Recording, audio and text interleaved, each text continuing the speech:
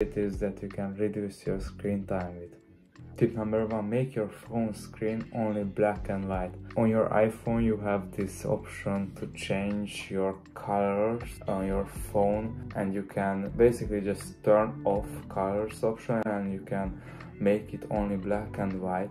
I don't know if there is a way to do this on Android phones, but I believe you can make this happen in other ways. This helps your mind basically realize that when you're on your phone and everything is just black and white, your mind constantly reminded that the things around you are so much more colorful than your phone, and why not just spend time on those things instead of just scrolling on TikTok on your phone and watching your phone all the time.